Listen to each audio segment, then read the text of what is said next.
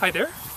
I want to talk about some important stuff, and the important stuff is the DINKY stuff. And when I say the DINKY stuff, I mean the little things that everyone is required to have in the backcountry, and that means things like the toothbrush and the sunblock. This is a place where a lot of people go overboard. I'm going to cover this in part 1. And then in part 2, I'm going to cover the repair kit and the first aid kit. I'm going to cover them very thoroughly. And also in part 2, I'm going to cover the contents of the stove and the cooking kit. Okay, there's a lot of information. Get ready. I'm going to start this all off by talking about the DINKY stuff. And when I say DINKY stuff, I mean the little camping items that we all have and that are required to go into the mountains. And this is a place where people can go really overboard. The contents of this little Ziploc baggie ain't much, and I'm going to go through each piece one by one. Okay, item 1 is the Aquamira. This gets packaged in an A and B bottle. This is the actual liquid from the larger bottles is repackaged into these smaller bottles. And also included in this little snack bag is a tiny little mix bottle. And this little mix bottle is the focus of another video that's also on this site. Now, what I use for a fire starter is just a little mini Bic lighter. Now, this little lighter is just the kind of thing you get at the gas station. Nothing fancy. It weighs less than ½ ounce. I find these very, very reliable. I have taken off the child-proof thingy at the top there with a needle nose plier, and that helps a lot, especially with cold hands. My backup is just a single book of matches. This is just a paper book of matches. Nothing fancy here. And I keep it in a tiny Ziploc bag. It's obviously important to have a backup. This is the lightest thing I've ever found to light a fire, is a paper book of matches.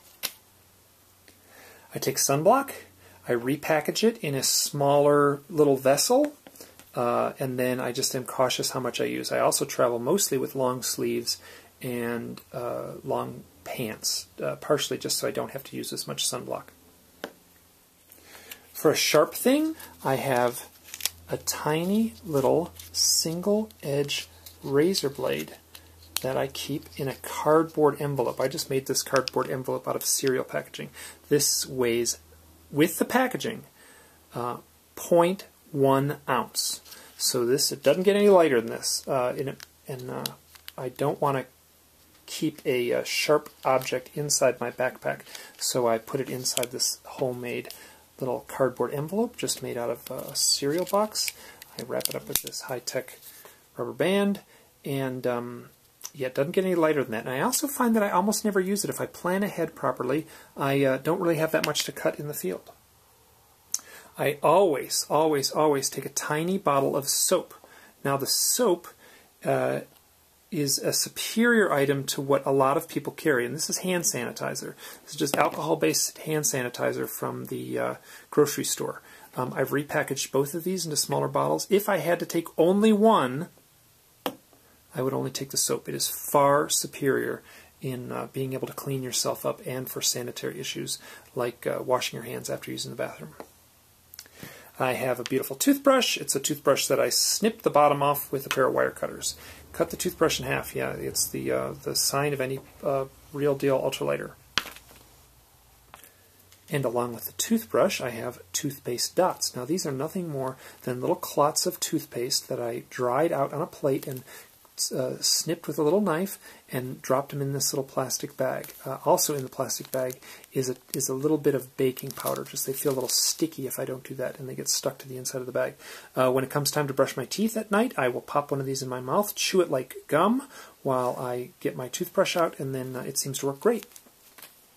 I also take lip stuff, and I will say that the sunblock that I use works great on my lips. I don't really need the lip stuff. There's moisturizing properties in the sunblock, and it works fine for my lips. So sometimes I'll leave this behind. I don't find I need it if I have the sunblock, and the sunblock that I use is Neutrogena 45, and I find it works just fine on my lips. Another item I always carry is Hydropel, and I've repackaged it in this small little balm jar. And it's this slippery, oily stuff, and the inactive ingredient is petroleum jelly, and the active ingredient creates a sort of friction barrier for avoiding blisters. Now this is it's referred to as a sports ointment, and it's been used by marathon runners, and it's made a transfer over into the ultralight community and the long distance hiking community, and I advocate this stuff very strongly. It's about 20 bucks a tube, so it's expensive. This tube has lasted me 3 years.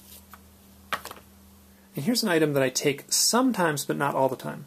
This is just bug repellent. This is a citronella-based bug repellent, and it's just been repackaged in a smaller vessel. Also repackaged in a smaller vessel, something I take sometimes, is just a little talcum powder. And I just find that can be very useful. Another thing I take sometimes is an extra lid for my water bottle. And for obvious reasons, losing this would be catastrophic. This is a very minimal weight to add to my pack as a just-in-case item. And then something I dearly love, especially if I'm hiking in the desert, is just some eye drops. I just find that my eyes can get very, very dry in the backcountry. Here's another simple plastic bag that I carry with me, and in this plastic bag I carry my maps. Now, along with the maps, I carry a compass. This is just a simple, lightweight compass, nothing fancy about it, but this is an important piece of gear. The maps that I use,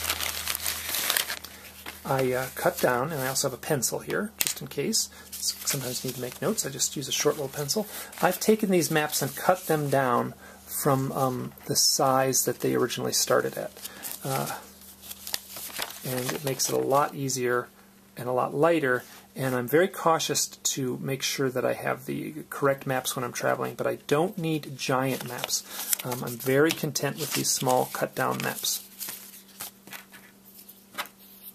Another thing that I advocate and works great for me is putting a headlamp and sewing it directly onto my hat.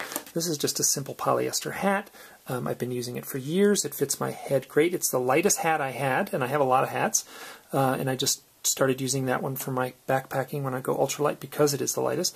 And then I've just taken this Petzl headlamp, which is called a Petzl E-Light. It's a lamp I recommend, and it has a simple little clip, and it clipped right to my hat, and then I just put a few stitches of dental floss in there so it stays on. When it's cold at night, I'll want my warm hat on, and when it's nighttime, I'll want a headlamp. So this way I can sleep with the headlamp on and get up in the morning before dawn and always have the headlamp connected to my head, and it's always connected to my hat, so I always know where it is. So what you've just seen, that covers all the DINKY stuff. Coming up in part 2, I'm going to look at everything in the first aid kit, which is very light, and everything in the repair kit. I'm going to look at every single item in detail, as well as the cook kit. Watch part 2.